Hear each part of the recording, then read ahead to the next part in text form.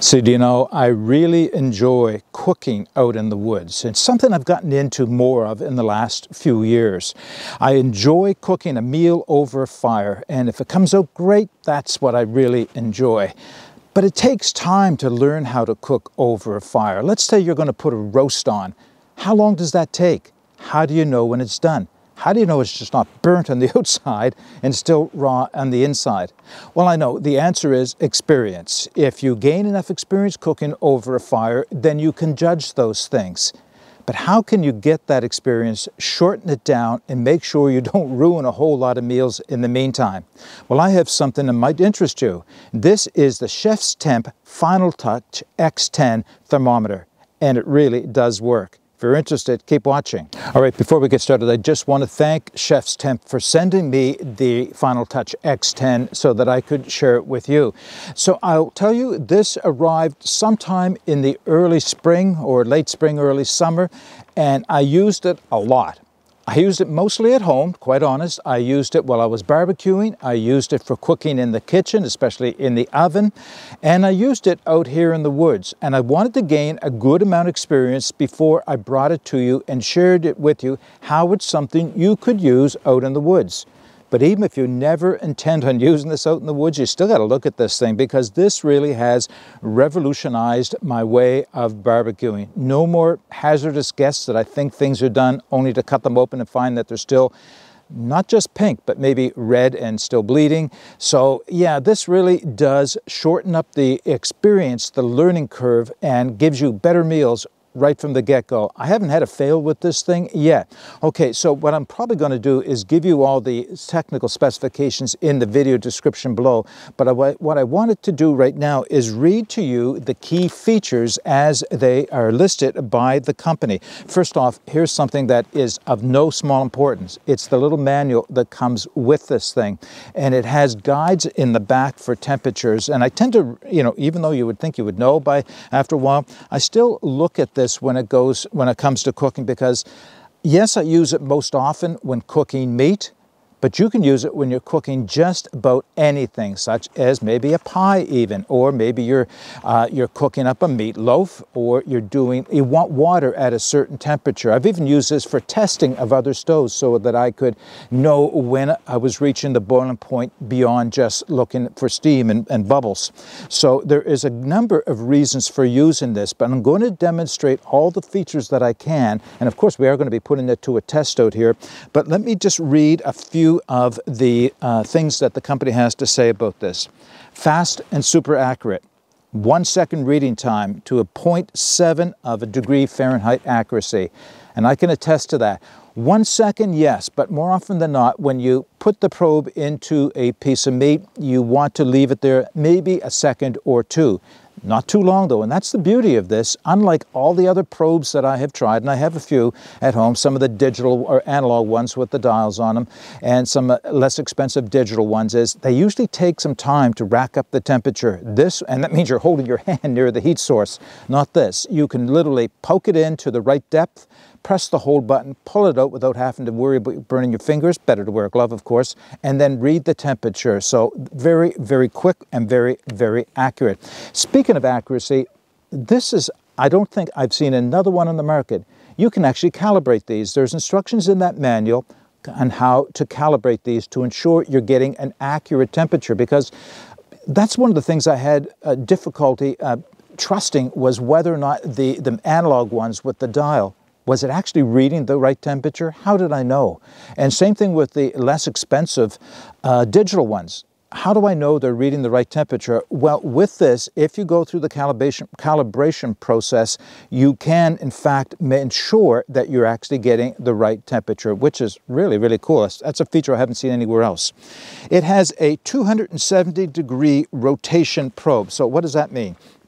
So obviously, and watch it turn on. It turns on right away as soon as you rotate the probe. There is no on and off button, but you can go out like that degree, straight out. But if it's an awkward angle, you can go all the way around to there and still have it work. And when it closes, it shuts itself off. So again, no on-off button, just a matter of opening up the probe. What else does it have? It has that big, sharp display that you saw. And what I liked about this, especially if I'm using it, I'm barbecuing and it's evening time over the summer and the sun is directly on the barbecue, I can still see this. And my other ones, my other digital ones, they were the gray on white kind of a digital display, not the big block blue LEDs that this has. And I had trouble seeing the temperature. I had to take it out, look, go back, look again, make sure that I was getting the right temperature. So to me, that is a huge thing. Maybe not to you, but I like the fact that I can see what this is reading. It has an intelligent backlight. Now, what does that mean? It means that it has motion sensitive. So if you lay this down with the probe open, because of course, if you open the probe up, you can see that the temperature is showing there now. Now, if I lay this down with the probe open, it'll go to sleep. That's nice, it's saving battery. But when you pick it up again, it starts activating right again. So you're saving battery and not wasting, the battery that you have. It has an auto-rotating display. Let's see if I can demonstrate this. Okay, so, oh, by the way, it is also set for Fahrenheit and for Celsius. You can use either. Right now, I have it set in Fahrenheit. That's the Canadian consciousness. We don't know whether we're coming or going when it comes to Fahrenheit and centigrade. All right, so now, if I turn this over, the display flips with it. So I don't have to try and cock my head around to see whether or not it's still reading the temperature. So that's another nice feature. These are all bonuses that other ones that I've tried just don't have. It has a long battery life. It says 3,000 hours of battery life, or up to 3 to 5 years, depending on how often you use it. So the battery is replaceable. It is inside. It is in a waterproof concealment area, so you do have to unscrew it to get at the battery source here. And well, that's part of the waterproofness, which I'll get to in a minute. It has a magnetic backing. So great on a barbecue. It's not so much of a use to me here out in the stove, but out in the woods. But what I found is on the barbecue is that I could just lay this down on the side tray of the barbecue at home or on the stove in the kitchen, and the magnetic will keep it from sliding off. So that's another small nice thing. I mentioned the calibration. So it does have all of these features. And I think there was one thing that I'm missing, which is the waterproof. And where is that at? I will be sure to put the technical specifications. Maybe I have it here on another page. Hold on one second. It's a little bit cold out here. You probably, oh, here we go. Here's the specifications. Now, I am going to give you the specifications very quickly because I just will list them in the video description, because I think what you really want to see is this thing in action. So the length overall is 6.69 inches, which is 169 centimeters. The width at its widest, 1.57 inches, 40 millimeters, and its thickness through is 0.9 of an inch, 24 millimeters. The weight, 4.4 ounces or 124 grams. And the probe is a 4-inch Type K thermocouple. Now, I don't know what that really means, but what is important is the actual temperature area is right in the very tip. And that's important when you go to shove this into a piece of meat, that you know exactly where it is on the probe that is reading the temperature. Because, of course, you want to get in to the middle of the meat to get what the temperature reading is inside there.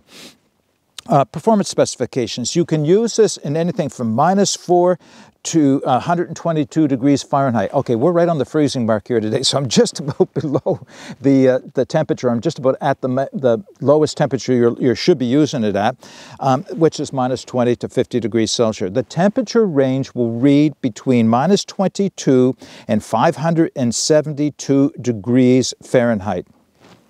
Wow. Okay, I don't know how often I'd be using -22 and where I'd even measure something with that cold, but a 572, there's not very many meals you're going to cook that you have to worry about getting temperatures up to that hot, but it's nice to know that you can if you need it. Response time, as I mentioned, is about 1 second. I say about 1 second because I have found that sometimes it takes 1.5 seconds or 2 seconds. Regardless, it is so much faster than using the other digital ones that I've used. And there's just no comparing it when it comes to using this one against the analog, the dial ones. There's what I was looking for, IP67. So this can be submerged underwater for 1 meter for 30 minutes. I can't see that happening, but it's good to know, I suppose, if you're out and you're barbecuing and for whatever reason you left this on the side of your barbecue and it started raining, it's good to know that it's not going to be ruined by the rain. It does use 2 AAA batteries. And as I mentioned, you can switch it back and forth between centigrade and Fahrenheit, depending on what your preference is.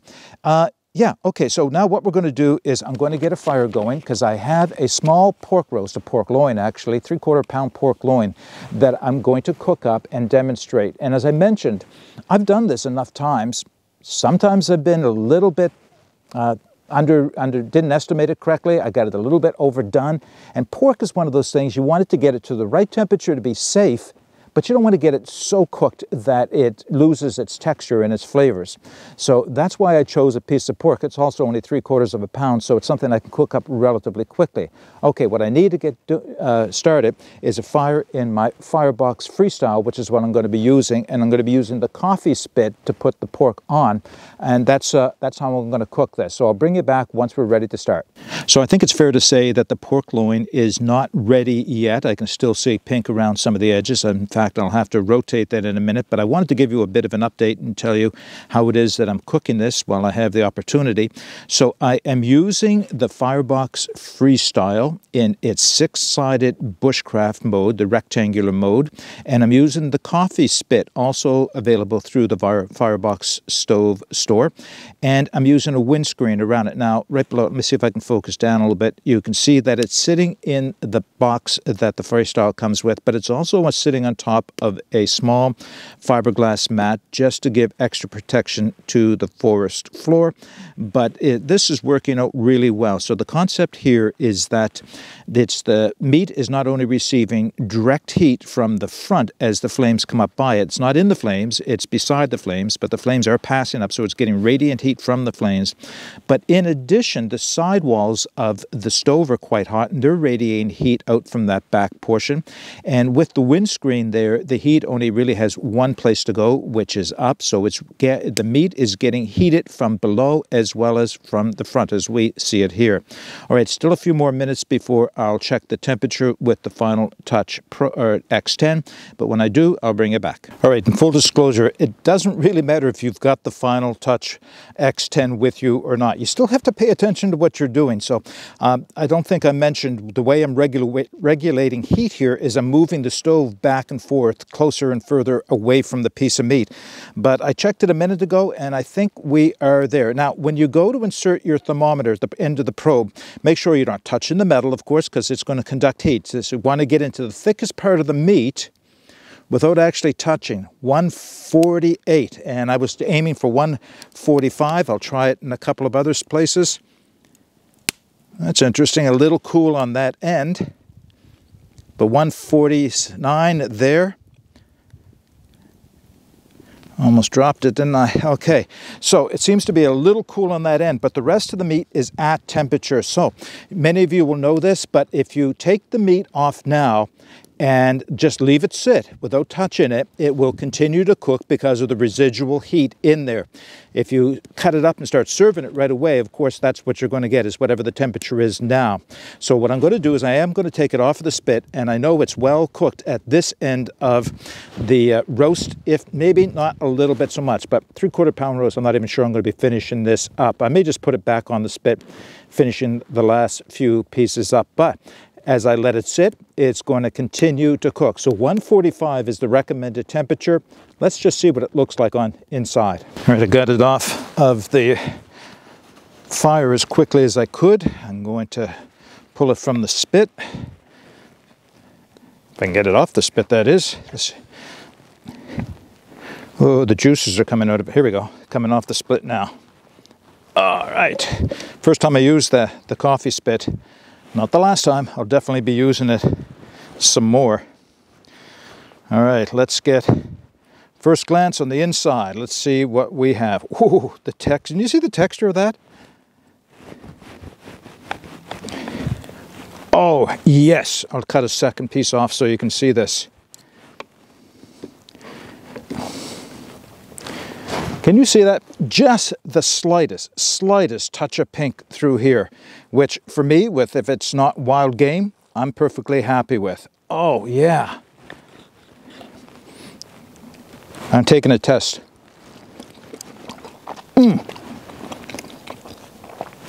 Like I said, I've never failed. Yeah, sorry guys, I have to try this.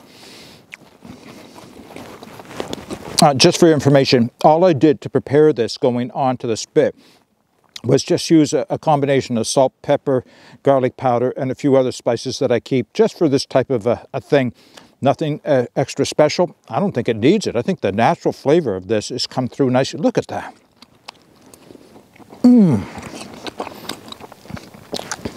Oh, that is just spot on. Okay, I'm going to have a few more pieces of this, and then I'm going to show you again. Look at that. Perfect. Just the slightest bit of pink right down here, and that's probably the side that got the least amount of heat, but right through the rest of it, it is spot on. Okay, I'll have a few more pieces of this, and then we'll close the video up. All right, I'm having one more piece before we close the video out so it doesn't get cold on me. Like I did mention, it's a cool day out here. Beautiful, beautiful. I'll just put that off to the side here.